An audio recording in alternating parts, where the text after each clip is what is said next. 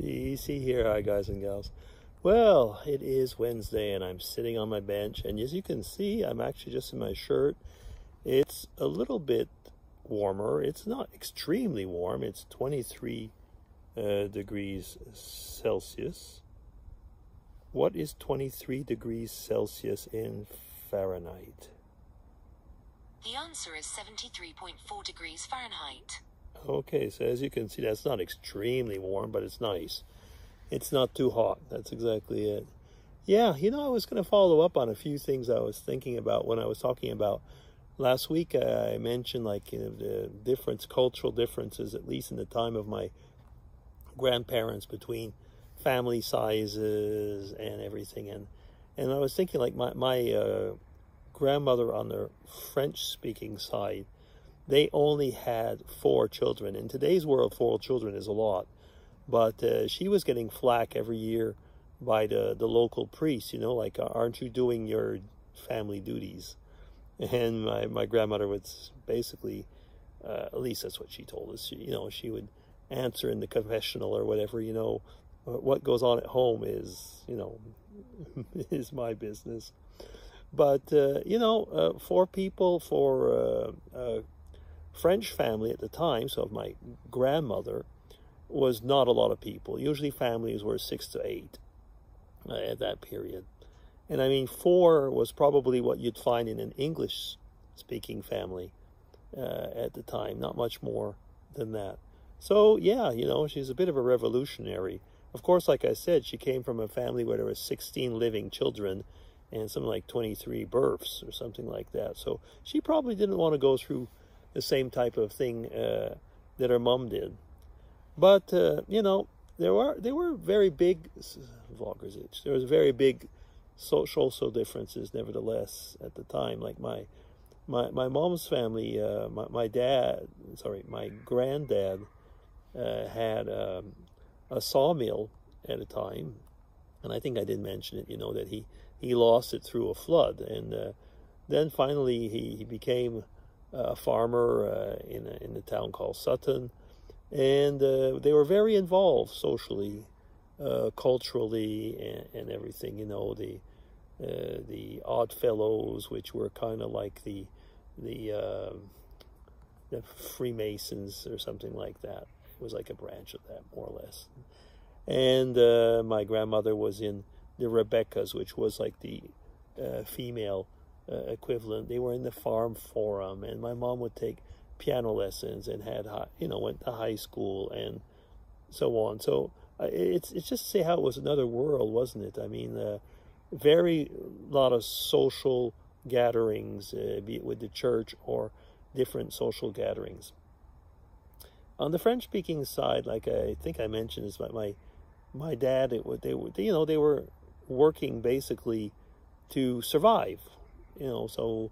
Very different levels of, I was going to say, social levels.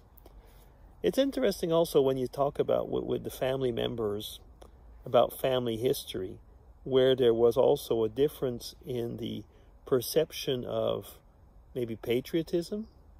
I recall stories from the French-speaking side of the family. We are talking probably about the First World War here, where, when it came like time for recruiting or stuff like that, that they had hidden, a bunch of brothers had hidden in the woods. And that was actually quite common on the French-speaking side. They didn't want to go fight for the English. And they were seen basically as heroes.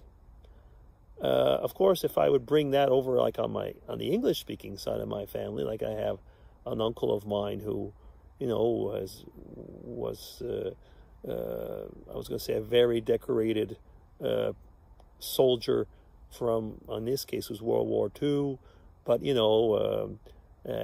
fought in Italy, was wounded, and so on. And the members mostly of the English-speaking side of my family have all, served in the military. A lot of them, at least, put it that way, a lot of them. So a very, very different way of looking at patriotism and culture. I guess that's probably, we would say, a thing. Some would say it's a Quebec thing. I do think it's nevertheless something that's ingrained in the culture, but also in the way that one identifies with the country.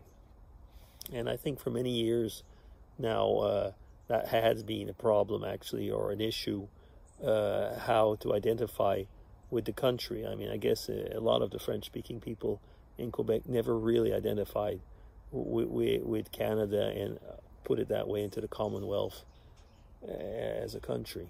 So yeah, things like that. I mean, a lot of the people that are watching this, well, some of you are Canadian, of course, and others are American. So you might have a few problems to identify. Those who are from Canada will know what I'm talking about. I think especially like Andy, who grew up in Quebec like myself. So it's always interesting, especially like I look at myself. So as a kid, even like some people would almost call us half-breeds. You know what I mean? Strange, isn't it? Because we were, well, my mom was English-speaking, and my dad was French-speaking. It was almost a racial issue at the time, and you had to live through that. I mean, there was certain street fights and things like that. On the other hand, though, on the positive side, nevertheless, when people got out of when you lived in the village, overall there was a good sense of camaraderie between the groups. I guess it just depended. It was a village thing, and a lot of intermarriages. Yeah, strange. But I have to say though that I kind of miss that in a way, because when we moved away from the town into essentially only French-speaking part of the province at the time, you felt there was something that was missing. Yeah, there was that cultural part, and then there was also the suspicion sometimes. Why is he, showing maybe allegiance to the others or whatever. Anyway, so kind of a here and there vlog talking about childhood, and I'll get onto it more a little bit maybe in another vlog, but that's enough for right now, I guess. And yeah, I guess when I see I'm coming up to 8 minutes now, so it'll be DC signing off, kind of a just chatting lunch vlog. Okay, take care, bye-bye.